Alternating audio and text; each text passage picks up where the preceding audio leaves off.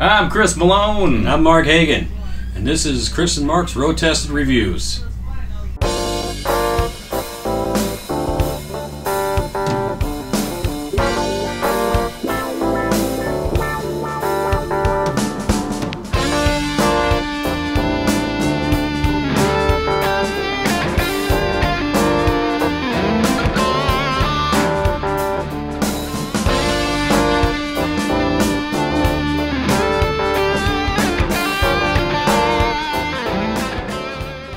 On this episode of Roadtest Reviews, we're going to talk to you about Morley Pedals. Maybe. Oh, there they are. It was, yeah. Hang on, where's mine? I don't feel so left out. I started using these guys about 2014. I'd previously had a on-off toxic relationship with wah pedals over the years because I'd only really been exposed to the crybabies, which I just never really got. I would hear Steve Vai using the crybaby and doing all this awesome stuff with it. I'm like, I want to sound like that. And then I got a crybaby and I was just like, that doesn't sound anything like Steve Vai. And so I just kind of was not a big fan for many years. And then I had gotten a Bad Horsey years ago and I'd use that for a while, but then I'd switch to a Boss GT6 and then the GT8, which had its own internal wah pedal, which at that point it really didn't seem to make any sense to have like an extra wah on top of that, so I was kind of just using the internal wah on that, which unbeknownst to me in my own brain, I used the custom wah, which I had tweaked to sound like my previous favorite wah I've ever heard in my life, which was the Andy Webb chrome wah, the big chrome thing, the big chrome bastard that Dave Reed now has. But I'd heard that, and I remember thinking, this is the best wah sound I've ever heard. So I was kind of mentally tweaking it with that. And then once my GT8 finally met its sticky demise, I had gotten another crybaby, because I was using the 5150 then, and I was just like, yuck. And I'll tell you what, if you want to go in testaments of like how well things hold up, that chrome wah has been around since what? It's a 70s. It's like a 70s wah. And that thing's still going strong. Yeah. Oh. In Dave's loathsome pedal board. Yeah. That's his main wah, is that chrome wah that he's had. Well, he bought it from Andy in like the 90s, and that thing had been... Oh, I remember Andy putting that thing through. Yeah, and Andy used that in his board forever. I mean, so that thing is just a monstrosity, but in a good way. But I'd started, I contacted Morley, because I wanted to get back on board with the Morley stuff, because I'd really liked the switchless element, because I always hated that thing where you have to step down. That's what I didn't like about my crybaby. Yeah. I had to stomp it down, you know, and stomp it off again. Like these things here, put a little pressure on them to go. Well, you're on, you step on, you're on, you step off, you're off. Like, you don't have to think about... Because I have screwed up so many times live back when I had to have a wah, where I'm like, you know, clicking it, and then I think I'm on, and then I'm like, ooh, and I blow a note because I'm like, I realize I've stepped away from the board and the stupid thing is still on, and it sounds like, and so when I got a chance to get with the switchless wahs, I was giddy as a schoolgirl, and I'd tried out, I think of the wahs of theirs I've used, first one I got was a Tremonti, because I'm a huge Tremonti Alter Bridge fan, and I got that one, and it was a good wah, but it was just a little bit too much. And then with the boost, it was just kind of, I like more of an understated wah.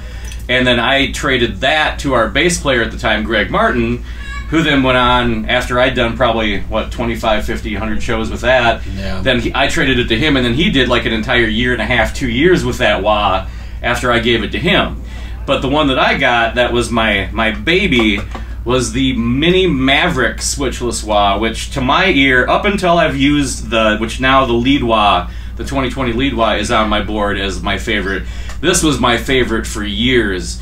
This was the one that got caught in 2 inches of rain, and wherever the hell that was at. Was that Hawkeye or somewhere down by Hawkeye? And this thing got just, we didn't get the tarp up in time, and this thing was just soaked. And like we've said before, we're in the Midwest, so we've got elements ranging from frigid temperatures to, well, today, what is it? It's supposed to be 100. 100 some heat index that we're going to be playing in. Yep. So I'll show later today that's coming along.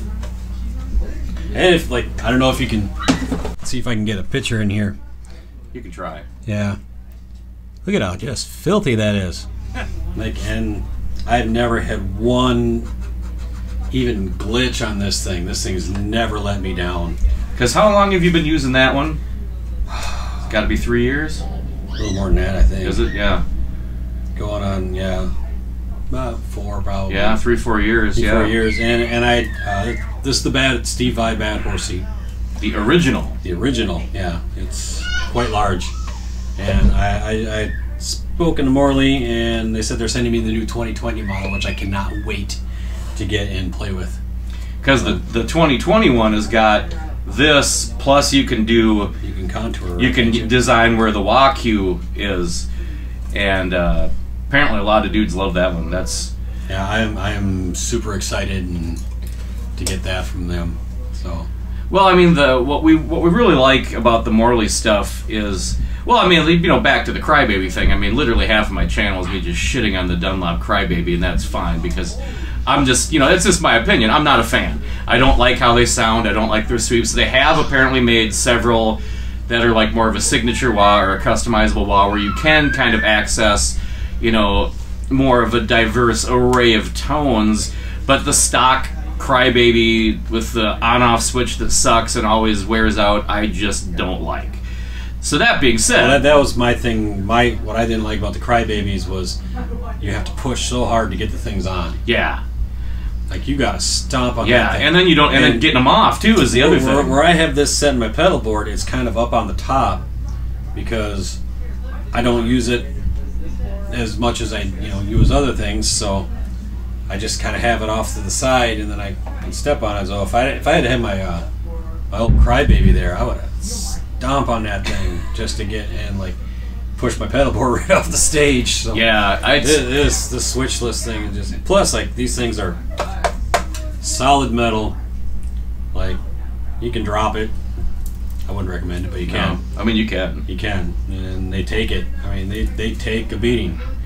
They're just an overall solid pedal. Like if you're looking for a wah, I mean I think we both recommend these. I won't play anything else at this point in my life. Yeah. There's only two things that I won't play without at this point in my life. One is a Morley, and the other one is a DiMarzio clip lock strap. Like,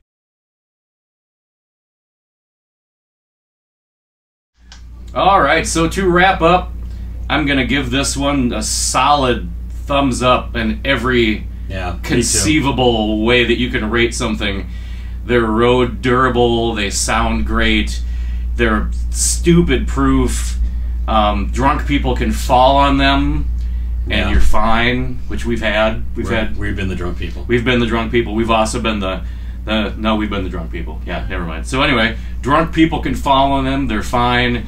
And they sound great. And especially with the new batch of stuff with the buffer, I do notice a bit of a difference when I use the 2020 stuff versus when I use my trusty Maverick, which is actually why my Maverick is no longer on my main board. Price-wise too, they're not very expensive. They're like low-ish, 120, 130-ish. About 170. Yeah. Is that what they are? Yeah. Oh, fair enough. But yeah, I mean, they're really good stuff. You can get years and years out of them. Obviously, my friend Dave has got rolling on, what, like 25 years on that old chrome one? Yeah. Even on my main board now, because I've got the lead wah, and I've been kind of using that on and off. I settled on it staying when we went back to shows after the Cove, but before I was kind of going back and forth between that and the Maverick. And the tones are comparable. I'd say pretty close, but there's something about the lead wah. I like it just a little bit better, which I never thought I'd say, because I was pretty sold on the Maverick being my best, the best wah for me, for my ear. And again, all this is, you know, apples and oranges. You know, I mean, if it's, you know. Well, like we said, this is what's held up to us. Yeah. Personally, I just like the fact that when I'm going to step on a wah or a volume, well, mostly the wah, because I don't really do the volume a whole lot, but that I know I just step on and step off, and I can just, it allows me to focus more on the playing aspect than the tap dancing aspect. Yeah, it's frustrating because anything that takes me out of the moment and what I'm doing just kind of, it's just distracting, and I can't really, you know, properly engage, if you will. Yeah. These are definitely the kind of pedals that you would not feel bad about spending money on, because you're gonna get your money's worth out of years of it holding up in a live situation, and just the fact that it's gonna always sound good and it's durable. Unlike a lot of comparable pedals, there's nothing to wear out because it has the switchless relay, and there's no moving parts to really, you know, like on the Crybabies or similar units where you have that switch that wears out over time. It's just, for me, I at this point wouldn't use any other wah pedal. I just can't even, like, that's... No, I'm sold on them, so... Yeah, once I started using these, like, because there's sometimes you get a piece of gear and it's cool, but you'd still, you know, try other stuff. Like, once I kind of got in with the switchless wah stuff, I'm like, I don't even want to try another wah. Like, I'm done. It's like when you find the perfect car or the perfect Russian mail order bride. Don't you watch 90 Day Fiancé? Oh man, there's no pleasing cue. It's better than watching Surviving R. Kelly, because you can learn stuff from that, but not the kind of stuff you want to do in public or in private. What was I talking about again? Alright, so we'll put the links to the Morley stuff down below so you can check out their full line of wah awesomeness. And my personal pick of the new stuff, I really like the 2020 lead wah. I'm guessing Mark is, well, you got the bad horsey coming. The bad horsey's my thing, and I'm really waiting to get the new 2020 with bad horsey. So, and I've heard nothing but good things about it. They've got lots of new good stuff too. I love this one. So yeah. And the nice thing about the Morley line too is they kind of have a flavor for everybody. There's, you know, I've had the Tremonti one, and that's a really aggressive wah with a boost. I've tried the DJ Ashba one. That's another good wah that kind of feels a bit more traditional. The wah lock, which has got the 3 different modes on it, which is a lot more bang for your buck. What else am I missing here in the new line? There's the power wah. There's a distortion wah, there's the fuzz wah. I mean, so depending on what you're really into, there's no way you're not going to find something that you like kind of within your price range. So if you enjoy this kind of content and would like to see more, or you just like to punish yourself, be sure to like and subscribe and click the cute little bell icon so you're notified every time we post any of these kind of shenanigans. You got anything you want to add? Alrighty, we'll see you guys next time.